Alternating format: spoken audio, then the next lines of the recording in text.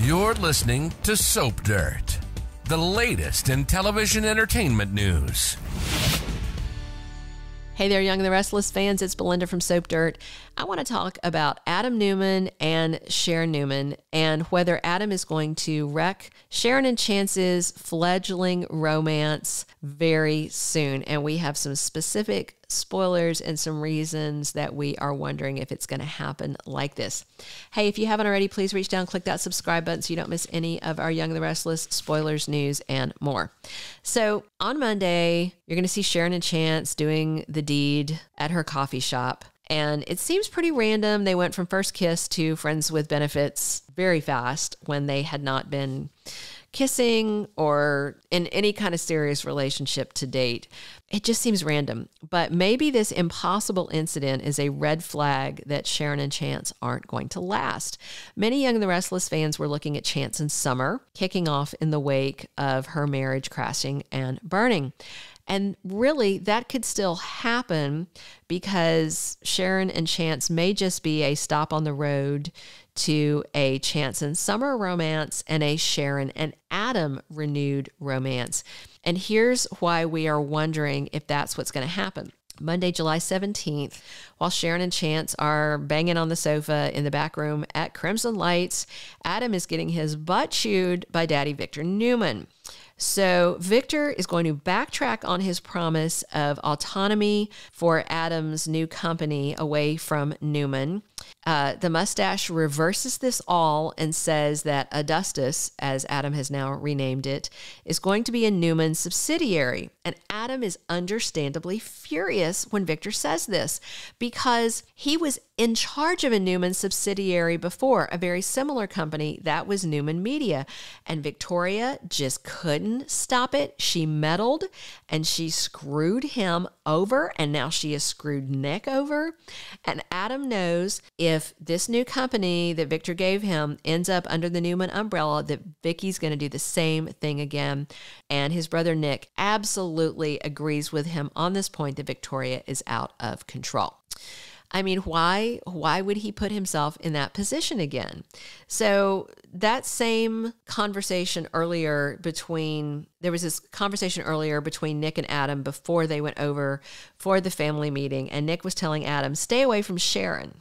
Why would they bring that up unless Adam was about to be around Sharon? They were talking about this company merging, and Nick's like, stay away from Sharon. And Adam's like, are you the Sharon police? And then he's like, oh, and stay away from Sally. It's like, okay, maybe Nick should just give Adam a list of people he's allowed to talk to, right? Nick. All right. I love Nick. He is some serious eye candy, but he's such a frustrating character sometime. And so sure enough, after Adam walks out on Victor's big pronouncement and his backtracking and basically lying to Adam, Adam has just had enough and he beelines to Crimson Lights. He's also been texting and calling Sharon while he's on the way, but she was busy knocking boots with the GCPD detective in, I don't know, it's her office. Is it a storeroom? Are they going to have coffee filters stuck to them randomly? It just seems so icky for the first time somebody does it. Okay. So Adam ignores the fact that she's not answering his texts and calls. He bangs on the door of Crimson Lights on Monday's episode until she answers. And he tells her he wants to come and run, I think it's called Cameron Inc. or Kirsten Inc., Cameron Kirsten's company that he left to Sharon. And he tells her all about what Victor did and says he's done. He's just done with the Newman stuff.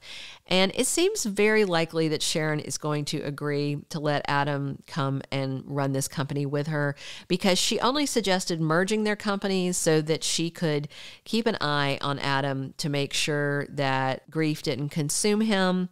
So this will accomplish the same thing if she lets him come run this company with her. And so I think she's going to say yes. I'm sure Nick is going to have a fit and tell her not to. But can they work together? Can Sharon and Adam run a company together without crossing lines into getting more personal? Are we about to get a brand new version of this Shaddam romance? A lot of people have been wanting it since he first came back with this Mark Grossman recast. And you may remember that at the time he did get briefly involved with Sharon. They even slept together. And then she was like, oh, no, I'm going to be with Ray. And Ray was really mad and was like, stay away from Adam. And so she did. And then we've had them develop into this genuine friendship. They're very close right now. But it could turn into a lot more because Adam definitely cares about her. Nick Newman is going to hate this. He's going to butt in, and I think he's going to maybe try and come to that company with them. By Friday, July 21st, Victor turns around and hits Adam and Nick with an ultimatum. I'm sure it's like, come back to Newman, do what I said, or we're done. And I suspect that both the brothers are going to walk away because ultimatums are not the way to get through to either of these boys. If you give Nick an ultimatum, he just puffs up like a stubborn toad. If you give Adam an ultimatum, he will go and figure out what the exact opposite that you wanted him to do is, and he will do that and just burn down your world. So we are wondering, who is Sharon's end game guy? All right. We're going to talk about that in just 1 second. But if you haven't already, please reach down, click that subscribe button so you don't miss any of our Young and the Restless spoilers, news, and more. And if you enjoyed this video, please click a like. So is Chance her end game, or does he fall by the wayside? And then is it Adam that she's meant to be with, or does Adam fall by the wayside? And is it ultimately Nick in the end that is going to wind up with Sharon, leaving Adam and Sally free to reunite? What do you guys think? Thank you for being a loyal listener. Follow us wherever you get your podcast, because you don't want to miss the next episode. Soap Dirt is on all the major podcast platforms, including Apple Podcast, Spotify, iHeartRadio, and more.